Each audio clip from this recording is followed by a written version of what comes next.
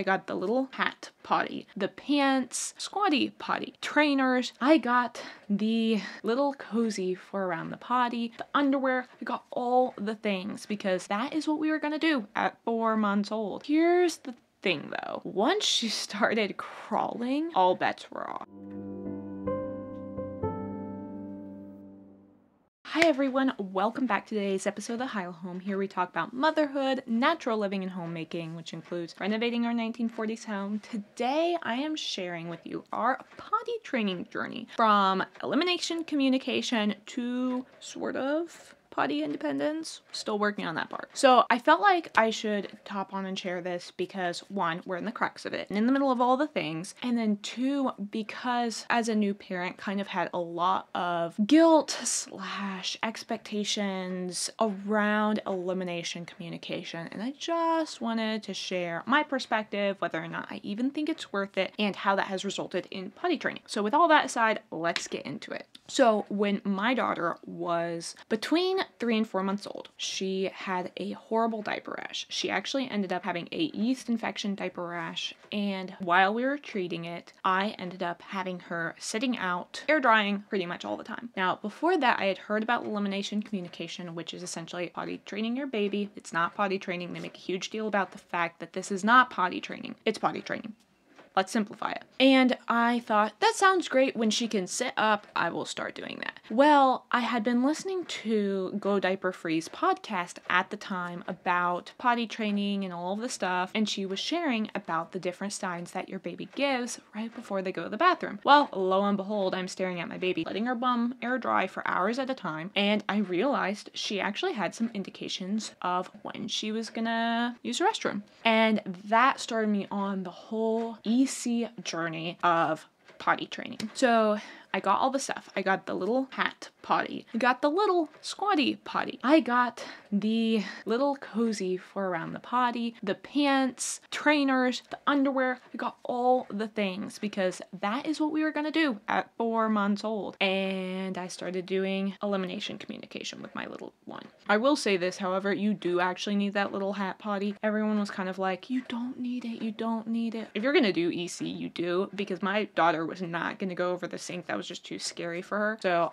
if you do want to go this route, I do recommend the potty. At the time, I was still working from home, and I don't really know what possessed me to do all that, but I was pretty good at it. I remember I felt so proud of myself because she would be playing, and I would be talking, and I'd be like, she has to go to the bathroom, and I would take her, pick her up, take her diaper off, place her over the little hat potty, and she would go. And I felt like the best parent in the world.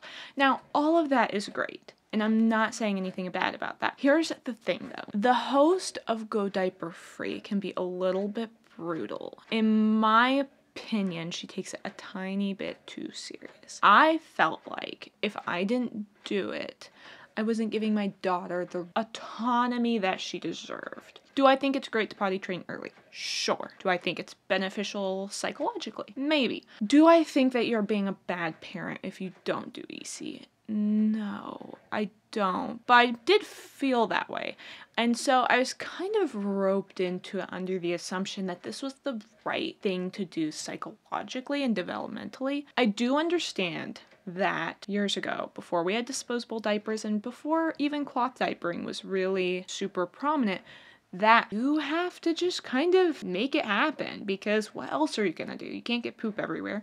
But I don't think it's as foundational as she talked about. In the Go Diaper Free podcast, she was very much a proponent of your child knows how to do this from birth. And I will say, after having 2 children and after experimenting with this, that is not 100% true. Now with my daughter, it was closer to true because anytime I took her diaper off, she decided to try and let it all out. And for her, elimination communication was great. For my son, I could leave him naked for a long time and he wouldn't go because he just doesn't have it naturally. And I know in theory on the podcast what she would say is, well, he's already learned to go in his diaper and he already learned that that's his toilet, so he's not going to go outside. And no, that's not true. I know my son, and I know that that's not the case. He was never like that. We did a lot of diaper free time. So if you decide to go the EC route, just know that the podcast is a little bit intense. So on my journey, we were doing elimination communication. We were going really strong. I was getting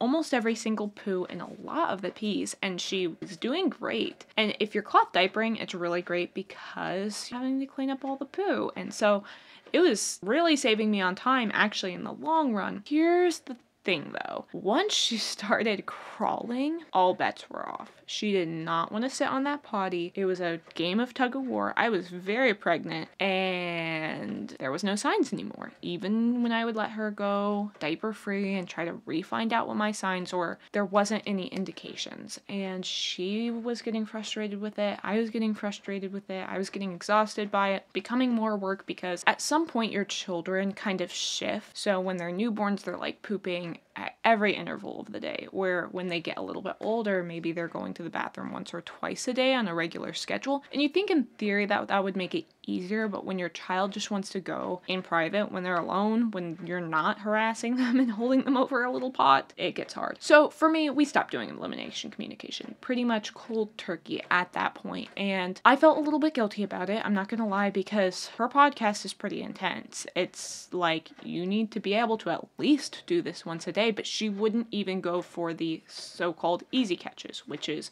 the morning diaper changes and the poops. She wouldn't go during that point because she didn't like being held over that potty. It wasn't a matter of me over offering her. It wasn't a matter of anything except she just didn't want to do it. So we stopped, and I'm kind of glad we did, because I feel like the more I would have fought her on it, the harder it would have made potty training later, because she still doesn't want to use the little potties. And I just told myself, well, this isn't going to work. I'll at least do early potty training. Now, I know there's a debate on that because a lot of people wait. A lot of people wait for signs of readiness. And one thing I will agree with Andrea Olson on in her podcast is I don't believe children show quote unquote signs of readiness. And if they do, I do think that they show them very young, because children are very capable. So I'm not a proponent of waiting a long time or waiting until your children is ready for potty training. I think you just need to do a gentle method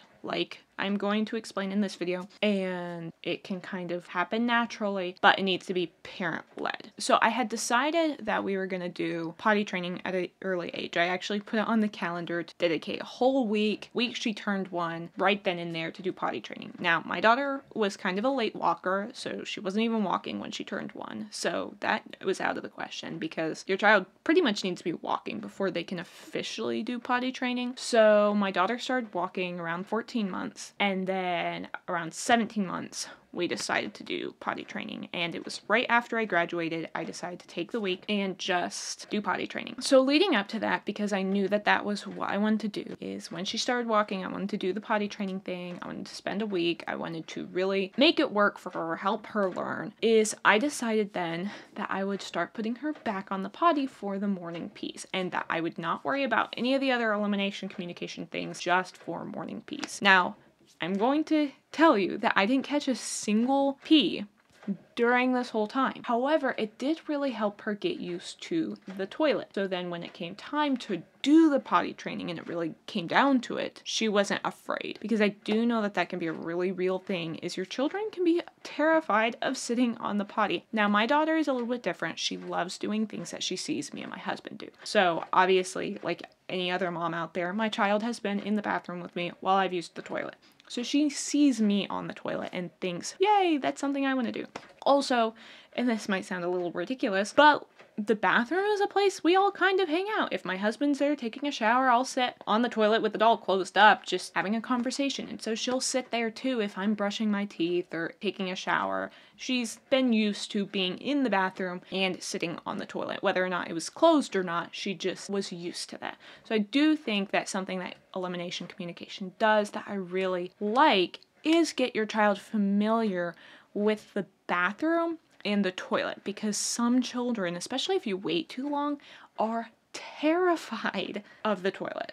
So didn't have to deal with that. So when we started potty training, what I did was I kind of slowly weaned her into it. So we started, like I said, with just every morning sitting on the potty for several weeks leading up to it. And she would just sit there, and then she'd just do and try to stand up and, just the normal kid things.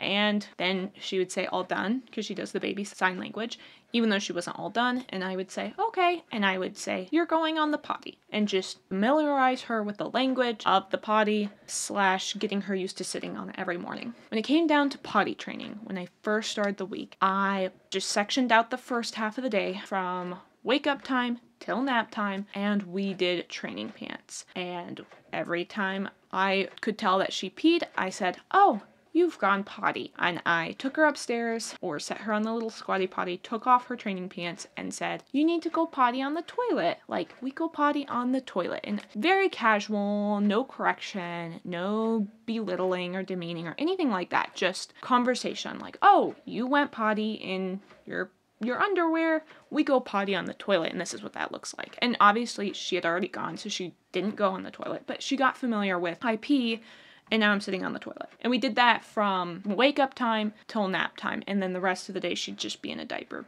We did that starting Monday. Then Tuesday we did that. Wednesday we started. Thursday I put everything else away and said, okay, now we are going to focus specifically on potty training. And I recommend that if you're getting serious about potty training, that you dedicate at least 3 days, maybe more, to, okay, this is all we're doing. The house is going to be a mess. I'm not going to get school or work or anything else done. So if you're a work-at-home mom, maybe take the days off or do it on a weekend. If you do video editing, video blogging, anything like that, just put that away and focus those 3 days at least on just potty training. So that's what we did starting Thursday. Thursday morning, I didn't put her in her trainers. I put her in just underwear, or if it wasn't underwear, it was just pants, so she went commando, and we went from there. So we have a lot of rugs, so I had to be really particular, and what I ended up doing is just setting her on the potty every 15 minutes. Now, what we did was chocolate for going potty. Initially, I started off giving her chocolate for trying on the potty. I don't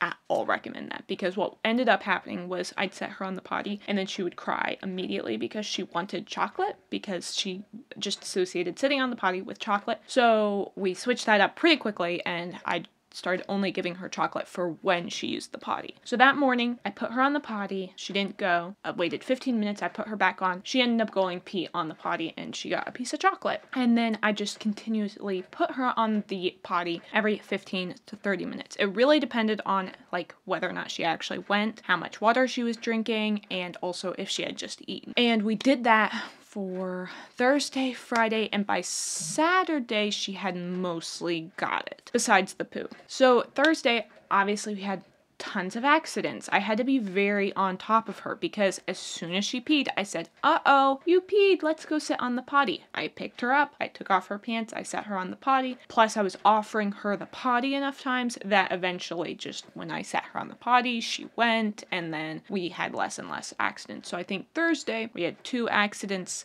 Friday, we had 1, and then Saturday, we had 1. And then from there, we have had relatively few. There's been 1 or 2 since then that were my fault. I'll explain that in a minute. But just did the whole, she went potty, set her on the potty, but then offering every 15 to 30 minutes. We haven't done nighttime or nap time. I just told myself, we're not going to worry about that. Just put her in a diaper for those 2 times, because I am prioritizing sleep over the bathroom when it comes to that, so I don't want to mess her sleep up since she's been sleeping really good, and I'll just wait till she's a little bit older and her bladder can hold for longer periods of time anyway. But that's essentially all we did, is just put her in cotton pants, and when she peed, we put her on the potty. So she was able to get it pretty quickly. There wasn't any crying. I don't recommend any belittling or anything like that. It was just very casual, because I know potty training can be traumatizing, and that's one of the reasons that we don't want to do it too young. But if we can do it in a really casual, just oh,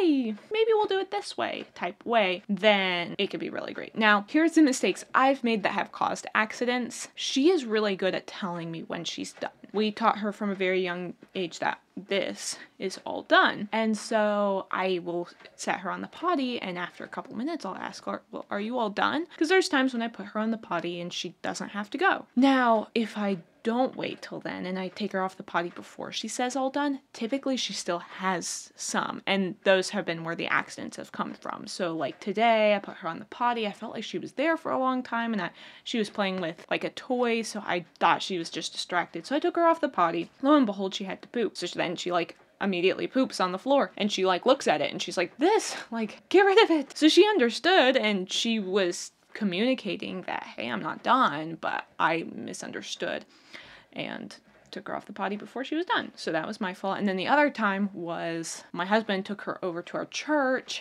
and I hadn't had her sit on the potty, so then she started being like really fussy, and he was like, what's going on? And she just peed because she was trying to tell him like, hey, take me to the bathroom. So that was also my fault. But she's been really good and a rock star for how young she is. And it's really mostly at this stage on me. Like, I need to offer the potty. I need to make sure she's done when she goes. And I still am giving the chocolate every time she goes. So that's where we are potty wise. I guess that's still technically elimination communication, but it's been pretty good. I don't stress over misses. I don't stress over accidents, or obviously I'm not stressing over bedtime or nap time.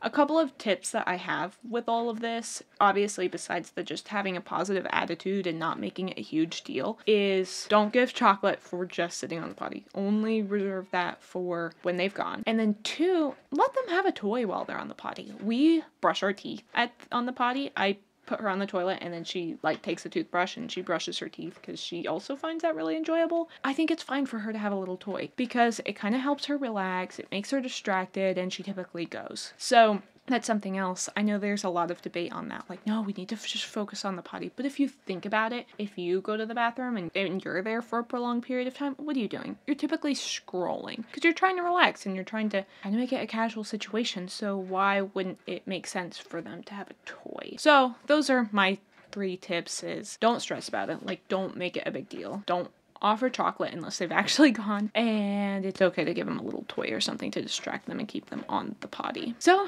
I think that's it. That's our potty training journey, and obviously we're still working on it, but it's been pretty good for a while, so that's great. I hope that was helpful to you to kind of give a perspective of what we're doing, and maybe it's something you want to try. And I also hope that kind of eases up the whole like whether or not you should do elimination communication or not. Do you think it helped in familiarizing her with going potty? Don't think it was necessary though. If you enjoy more content like this, please like and subscribe, and I hope to see you all in future videos. Thanks. Bye.